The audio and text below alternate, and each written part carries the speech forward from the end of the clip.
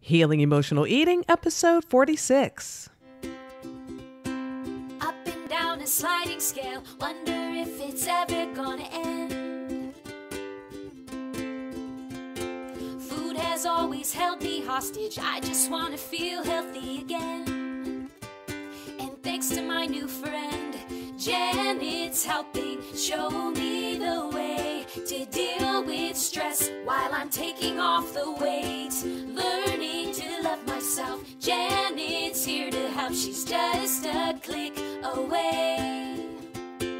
Go to janetdthomas.com and stay on your journey today.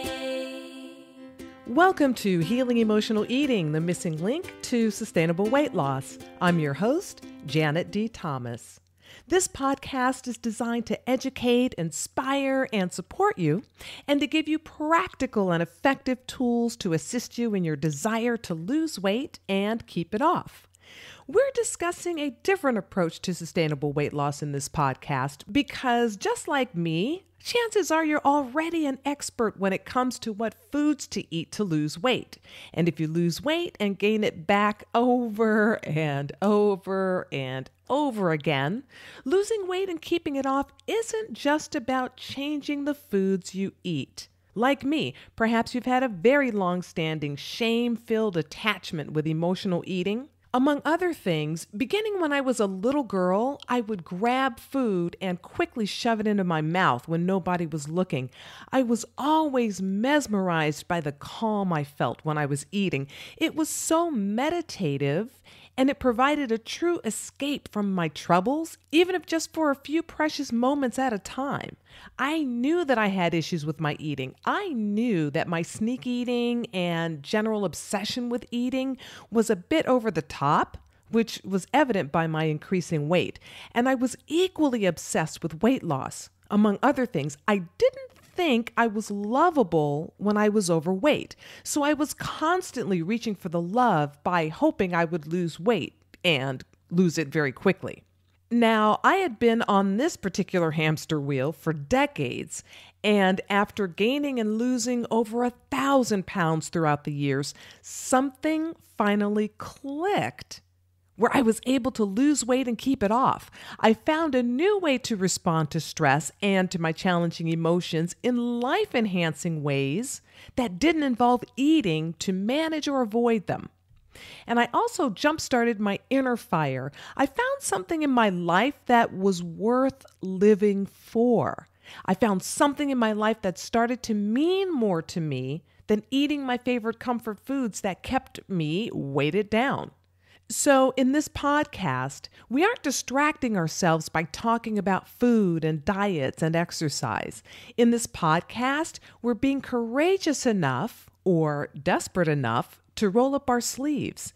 In this podcast, we are learning how to be in touch with ourselves very respectfully so that when we're stressed or feel some uncomfortable emotional stuff, we can safely ride the wave of them without numbing ourselves by eating. And the beauty of this is that you'll find out that the clarity you actually seek, the clarity that you're yearning for, is underneath the emotion. We can learn to transform our yucky feelings before mindlessly or frantically looking for something to eat. What's happening that needs to be calmed down? What's happening that we want to be distracted from? What non-preferred experience are we looking to push away? So I had the courage, or actually the desperation, to start looking at that. Through using some really, really simple tools, I started to get comfortable within my wide spectrum of emotion. And here's the deal for me. Because eating was my substitute for love I yearned for, when I started accepting and honoring myself, and when I acknowledged all of my deep feelings as normal, and when I learned how to transform my non-preferred experiences without numbing myself by eating, I didn't need food as my love substitute anymore. I learned to give myself some real acknowledgement and understanding, and that's what translated into my sustainable weight loss. So with this podcast, you can explore tools to help ignite your courage to stop eating to numb your feelings. With this podcast, you can explore how to calm yourself differently. With this podcast, you can learn to shift your relationship with food from being your best friend to being something that provides joy and fuel so that you can live the life you want to live. And you deserve to feel as good as possible and energized about your life exactly as you are right now. To me, weight loss isn't about the number on the scale. To me, weight loss is about being able to do what you want to do and live the life you want to live. To me, it's about being comfortable in your body to do the things you want to do. So to me, and for this podcast, it's about you returning to health and vitality. It's about re-energizing on the inside as your foundation to re-energize on the outside. And this is what healing emotional eating, to me, is all about. So, there are some tools that we've explored in depth, like in episode 2 about how I think we approach weight loss backwards, to how to transform your pesky inner critic, which is in episode 3, how to overcome self-judgment in episode 4, and in episodes 5 and 6 and 8 are all about your emotions. As I mentioned, the focus for this podcast is emotional healing work, which is inner work. I believe that this inner work can help you lose weight and keep it off, but it's not a quick fix, yet it can be a permanent one. So thank you for listening today, and let's go underground to heal for real. Let's explore the idea of obsession for a bit. One definition of obsession is an idea or thought that continually preoccupies one's mind. Once again, an idea or thought that continually preoccupies one's mind. Now, I propose that we remove the shame or disgrace with the idea of obsession. I invite you to consider that obsession, an idea or thought that continually preoccupies one's mind, is a neutral idea. We can neutralize it. It's neither automatically good nor automatically bad. It's simply one state of being. One can experience something that is consistently top of mind, and it can be something that doesn't hurt anyone else. After all, thinking about something is one thing, and acting out in ways that compromise our well-being or others' well-being is where the problem lies. But if we don't cross that line and act out, if we don't do things to try to control other people, does that make obsession bad or wrong? One of my nieces is obsessed with helping folks who live in underserved communities and is really into her school studies. A friend of mine is an amazing artist and is obsessed with doing his craft and teaching art classes. Art is top of mind for him, and expressing it and teaching it brings profound joy to him and to many others. If I need a plumber, I would like for the plumber to be obsessed with being a good plumber, right? I would like to know that the dentist who works on my teeth is passionate about what he or she does and to be obsessed with doing a good job. So we're talking about healthy obsession here. And I recognize that I too can be really single-focused. Whenever I put my mind on something, I will immerse myself in it. And yes, I've made peace with the fact that I obsess, and I've also made peace with the fact that I obsess about food and eating. And in looking at my own history, I know that I tend to get into a groove of an eating frenzy, if that makes sense. There are times when I've become super locked in and single-focused on eating. And when I get into a groove of eating, I become obsessed with eating, and I'm always thinking about when I'm going to be eating next, even more so than usual. So it's kind of like experiencing a runaway train, that when I get into that groove, all bets are off. I mean, the train has left the station, it is on that track, and I am going full blast ahead. I've experienced this time and time again in my life, and I believe that this is where my extreme yo-yo dieting stems from. The fact that I've gained 60 pounds and then lost 50 pounds and then gained 70 and lost 45 and then up 20 and down 35, I think that's the result of my ability to focus on something really hard. But for me, gaining weight is like riding on a runaway train. However, years ago, the last time I was in an eating groove, I had already learned how to respond to my stressful situations and challenging emotions without eating. I had a healthy regard for myself. I learned how to talk to myself kindly, and I recognized that I was really strong for surviving some pretty harrowing experiences.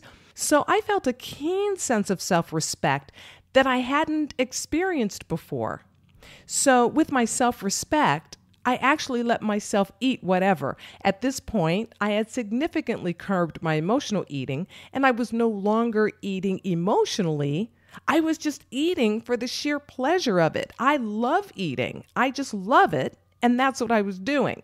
Now, some folks have told me, well, Janet, I don't eat emotionally. I just love to eat, or I crave fast food all the time.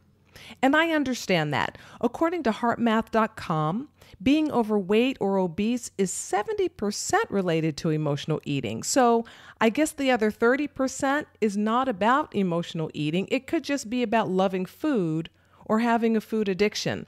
And healthy obsession can handle this as well. So I think it's all good. I realized that during my journey to reconnect with my own value and worth, which are topics that we talk about at length in this podcast, my obsession to lose weight shifted. I didn't have that anymore. I did, however, have an obsession about my own self-respect and treating myself kindly. So keep in mind that one obsession can shift into another. If you find yourself addicted to or obsessed with eating in general, or if you find yourself addicted to or obsessed with eating specific non-nutritious things, your obsession can shift. And that's what's so exciting about the idea of obsession, of having something consistently top of mind. For example, in my case, when I was feeling good about myself on the inside, I became obsessed about having my body reflect how good I was feeling on the inside. So the way I see it, being obsessive about food can be really great because that same obsession can transform into getting you really attached to the idea of having the freedom in your body to do what you want to do. So with a healthy dose of self-acknowledgement and self-respect, your obsession can transform into a more life-affirming one. You see, when I weighed 250 pounds, I knew that I was going to be hitting 300 pounds there pretty soon because I was in my familiar eating groove and that runaway train that I can get locked into. I could see that my runaway train with my eating habits could lead me to obesity-related sickness. And that's when I got scared. And that's when I decided to make a change. So I invite you to consider that with some self-regard and self-respect, you can shift your obsession with food and eating into sustainable weight loss. I invite you to consider that your ability to really focus on something, your ability to accept your reality of keeping something top of mind can be an asset and not a liability. Now, because I already felt good exactly as I was, that's how I was recognizing my strength exactly as I was. So I think that successfully being able to switch gears after being on a certain track with my eating had everything to do with my self-respect. It was organic for me to play and daydream in my mind when I was happily heavy, and I knew that I would take off the weight one day. And I knew that when the feeling hit me, that it would be time to do it, and I knew that I would be single-focused with it. Now, I've said this before, as counterintuitive as it is, when I allowed myself to eat whatever I wanted to eat, when I embraced my love for eating in its purest state within my own self-respect, that was the beginning of the end of my obesity. You see, although I was on a runaway train with my eating, my natural joy and self-respect was like laying down new train tracks. And with these new train tracks, combined with my decision to want my body to reflect how good I was feeling on the inside, I was able to change course. So I invite you to consider that you don't have to try to stop your runaway train. Your enthusiasm and your self-understanding and your self-acceptance are like laying new train tracks for yourself each and every moment. You don't have to force yourself to think differently. It's really about staying in your good feelings about yourself and your life and channeling your ability to obsess in a different way towards reconnecting with your physical health. It's about using your same momentum, using your same joy that's already in place, and using that same foundation to enable you to ultimately shift your behavior with eating. So allow your ability to obsess to work for you. Allow your mental focus to work for you. Feeling a healthy dose of self-respect combined with keeping your healthy future top of mind can help you shift your behavior with eating. So if you naturally obsess, consider that you have the right building blocks. Consider that losing weight and keeping it off may require the same type of obsession as your obsession with eating. And here's what I think is cool about it. When you eat differently, when you consistently eat nutritious foods, when you consistently eat real foods that promote energy and health and lightness in your body, you will lose weight. It's a surefire certainty that when you eat light-enhancing foods, your body's going to get lighter. It's that simple and it's that predictable. It's that controllable, and this is what you control. This is within your control. And here's where obsession can come into play. While consistently eating things that promote health and energy and lightness in your body that will result in losing weight, the only variable in there is time. The only variable that comes into play is time, because things take time to cultivate or to grow and to manifest. We're in a system of time and space where things can take time to show up, as opposed to being able to manifest something right away.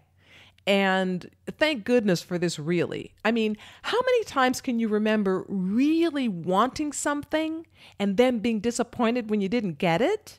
And then in time, you look back on it and you think, oh, thank goodness I didn't get what I thought I wanted. Thank goodness for that. I think part of us being here is to grow in our ability to focus to create what we want. And time is the thing that helps us do just that. Time can help us be really clear about what it is we want to create.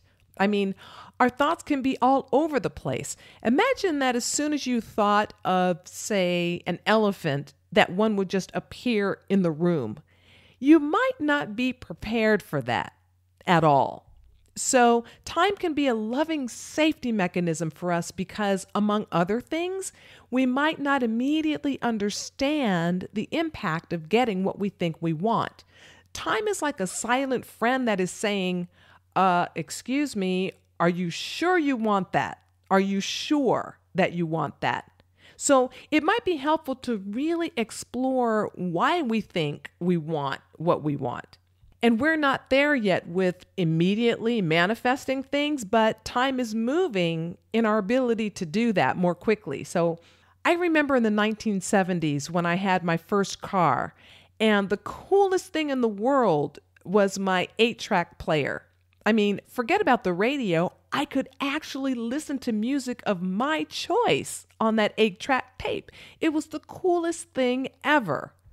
And then not so long after that, a cassette player was the thing. Cassettes were smaller than 8 tracks, and not only could we fast forward them to another song, we could actually rewind them to hear a song again. I mean, rewinding too? That was like dying and going to heaven. But then add to it, some cassette players were really fancy. You wouldn't have to eject the cassette and turn it over to hear side 2. With these fancy cassette players, you could hear a click at the end of the first side, and then it would start playing side 2 automatically. And that was badass. And then Here comes CDs, where we could just jump from song to song, any song actually, really quickly. Then the multiple CD players, where we could jump from album to album and song to song within those albums. And now, with digital music, we can listen to what we want with a snap of our finger on demand. So yes, with technology, we are manifesting things more quickly. Or, like with typewriters, back in the day, one would have to get a piece of paper, roll it into the typewriter, type on it, and hope you didn't make a mistake, then take out the paper. Now today with computers, we can type, we can correct mistakes, and print to our heart's content. And not only that, we don't even have to type anymore. We can talk, and the computer will put the words on the screen for us. And now there are 3D printers and even more advancements that we aren't even aware of. So yes, we are manifesting things more quickly. Now, I write a lot. There's a surprise, right? I have tons of ideas every day, and I dictate notes into my phone, and I have sticky notes on my bedroom walls. And one day I thought, what if I could just think something and beam it onto a sticky note onto my wall to use later on? Now that was just a fun thought. Not happening, but fun. However, when it comes to losing weight, it's just not that way. Now, I used to do this regularly. I would pretty much starve myself for one day and be really, really disappointed the next morning that I didn't lose 50 pounds. You see, I'm an instant gratification kind of girl. I have been, and especially when it came to weight loss, because I wanted so desperately to feel better about myself and my life, and I thought that losing weight was the number one key to that. And as I understand it now, for me, the concept of time is a saving grace because I learned how to keep a steady intention, to stay focused. I sometimes imagine what it would have been like if I were able to manifest everything right away. Based upon my emotional eating, 1 minute conceivably, I would weigh 300 pounds, and the next I would weigh 140, then I'd weigh 600, then 140, then 200. I mean, if I was able to manifest my erratic eating in my body right away, bless my heart, I'd be dead. My body wouldn't have been able to handle the dramatic daily or hourly weight fluctuations. Our bodies are just not designed that way. So with my shifted obsession with reconnecting with my health, coupled with consistently eating healthier, lighter, and life-affirming foods, in time, I settled into being able to keep a steady focus by focusing on my health just today and allowing my body to follow suit at its own intelligent pace. Author Mary Shelley once wrote, "Nothing contributes so much to tranquilize the mind as a steady purpose, a point on which the soul may fix its intellectual eye." I love that quote. I want to say it again just for fun. Nothing contributes so much to tranquilize the mind as a steady purpose, a point on which the soul may fix its intellectual eye. And as I see it, this is when healthy obsession comes into play. Having a steady focus just today on deciding to eat life-enhancing and energy-promoting foods is pretty much a certainty that our bodies will inevitably respond. Now, with me, experiencing obesity and going in and out of it over the years, the idea that it was a certainty that I would be able to lose weight, the idea that it was a certainty was a very, very exciting thing for me. All I needed to do was to stay focused on my intention. The steady focus is the daily commitment. It is in the doing something that's manageable just today in support of and in happy anticipation of a goal. This combined with time makes it achievable. It's so exciting. But was it hard? Heck yeah. Was I often pissed off and impatient? Definitely. And this is when my ability to obsess came in handy. Nothing contributes so much to tranquilize the mind as a steady purpose, a point on which the soul may fix its intellectual eye. Manifesting things can take time, and perhaps this may be why the things we manifest can be so valuable to us. And with the gift of the ability to focus, what else can we create? We can create pretty much anything. So I invite you to think about laying some new track for your train by working towards your self-acceptance and self-respect. This can enable you to take your obsession with food and eating, keeping that same momentum and shifting it. You can tweak it by saying, I respect myself and I want my body to reflect that self-respect.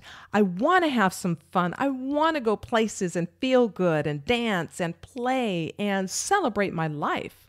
By introducing light and energy-producing foods just today and using your same intensity to do that just today, and then the next day just today, and then the next day just today, it is a certainty that you will lose weight. They go together. Your effort and your focus on it, your desire to have it, will be rewarded. It is a certainty. It is that simple. It isn't easy, but it's very simple. The only difference is time. The only question mark is time and how long it will take for you to get there. So imagine that you're already there. That excitement is laying the track to keep your train moving ahead quickly without losing any momentum. Nothing can stop an idea whose time has come. When you are locked into your top of mind intention to reclaim your health, you will experience opposition, but you will fight through your own considerations because this idea, your health, is an idea whose time has come. The point is, there is nothing to cut off or disown within you. Everything about you can be acknowledged, embraced, and channeled towards your greatest joy and your deepest intentions on the quality of your life.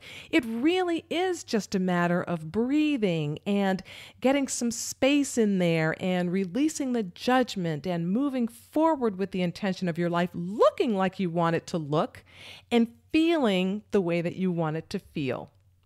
So, obsession, something that stays at the top of your mind more often than not. And the way I see it, obsessing about your self-care is critical and wonderful and important, all those things. And because you are worthy and valuable exactly as you are, don't wait for the conditions to be right to start recognizing your value. Don't wait for the conditions to be right to start paying attention to yourself, to start listening to your thoughts without judgment, and to have a spring in your step. So do this with me right now if you can. Smile,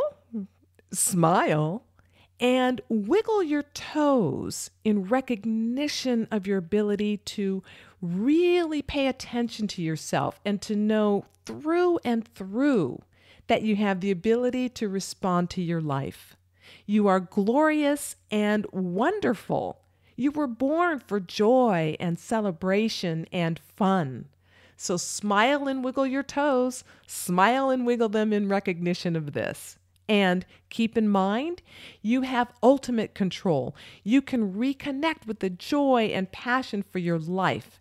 And the fact that you are listening to this means you're already connected. Enjoy riding this train, will you? Your time is precious, and I'm so honored that you've joined me today. If you have any thoughts or comments, feel free to drop me a line at support@janetdthomas.com. There are also more resources available on my website at janetdthomas.com, and I'm also on Facebook, Instagram, Twitter, and LinkedIn. Please remember that your value has nothing to do with the number on the scale. You are valuable exactly as you are, and you're doing just fine. Yet, if you want to improve your experience by losing weight, remember why you're doing it. Keep your dream front and center and let it be strong enough and big enough and real enough right now to keep you making excellent, nutritious, and life-affirming choices today. And finally, please consider leaving an honest review of this podcast on iTunes. Your review may be that one push someone needs to listen in for some love and support. Thank you in advance for embracing a healthy obsession this week, and I'll see you next time. I'm learning to love myself. Janet's here to help. She's just a click away. Go to janetdthomas.com and stay on your journey today.